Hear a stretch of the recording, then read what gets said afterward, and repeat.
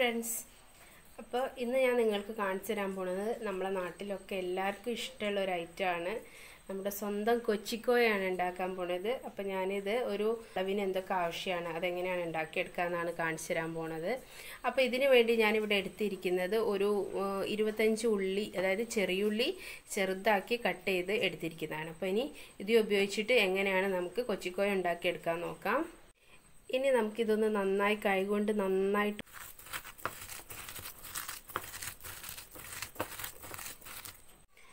അപ്പോൾ ഇത് ഞാൻ നന്നായിട്ട് ആ പഞ്ചസാര ഇട്ട് നന്നായിട്ട് ഇവിടെ ഇപ്പോൾ ഞാൻ 500 പാലിന് 750 പൂവമ്പഴമാണ് എടുത്തിരിക്കുന്നത്. അത് നമ്മൾ കൈകൊണ്ട് ഒന്ന് നന്നായി. ഇനി ഇതിലേക്ക് ഞാൻ ഒരു ചെറിയ ഇഞ്ചി നന്നായിട്ട് ചതച്ച് അതിൻ്റെ ഒരു സത്ത് എടുത്തിട്ടുണ്ട്. അത് ഞാൻ ഇതിലേക്ക് ഒഴിച്ചു കൊടുക്കുകയാണ്.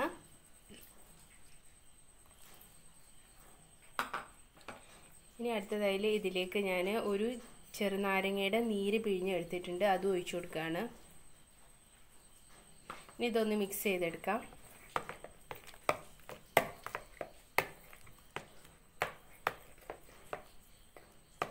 ഇനി ഇതിലേക്ക് നമ്മൾ നേരത്തെ ആ ചെറിയുള്ളി ചേർത്ത് കൊടുക്കുകയാണ്.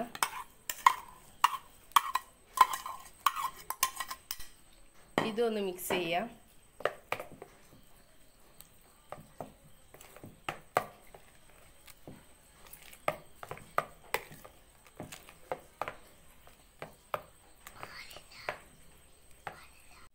ഇനി ഇതിലേക്ക് ഞാൻ ഒരു 5 ടേബിൾ സ്പൂൺ പഞ്ചസാര ചേർത്ത് കൊടുക്കുകയാണ്.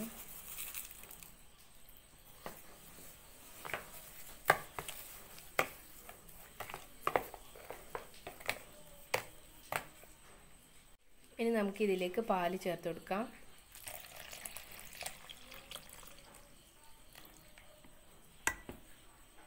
ഒന്ന് മിക്സ് ചെയ്തെടുക്കാം.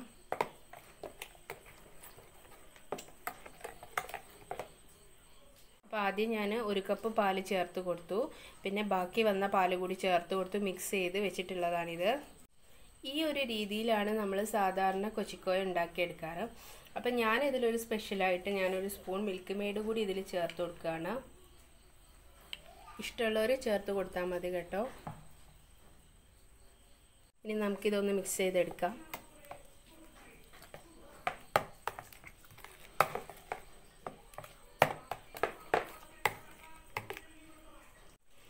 അപ്പോൾ നമ്മുടെ സ്വാദിഷ്ടമായ കൊച്ചിക്കോയ റെഡി ആയിട്ടുണ്ട്.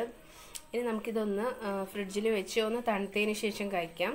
തണുത്തതിന് ശേഷം കഴിക്കുന്നതായിരിക്കും ഒന്നും കൂടി ടേസ്റ്റ് ആയിരിക്കും. അപ്പോൾ നമുക്കിതൊന്ന് തണുത്തതിന് ശേഷം എങ്ങനെയാണ് കഴിക്കുക എന്നുള്ളത് ഞാൻ പറഞ്ഞു തരാം. അപ്പോൾ ഇത് അവിലാണ്. നമ്മൾ അവിലിന് കൂട്ടിയാണ് കൊച്ചിക്കോയ സാധാരണ കഴിക്കാറ്. അപ്പോൾ നമ്മൾ കൊച്ചിക്കോയ ഞാൻ ഫ്രിഡ്ജിൽ വെച്ച് ഒന്ന് തണുപ്പിച്ചെടുത്തിട്ടുണ്ട്. ഇനി നമുക്ക് ഇതിലേക്ക് ഒഴിച്ചു കൊടുക്കാം.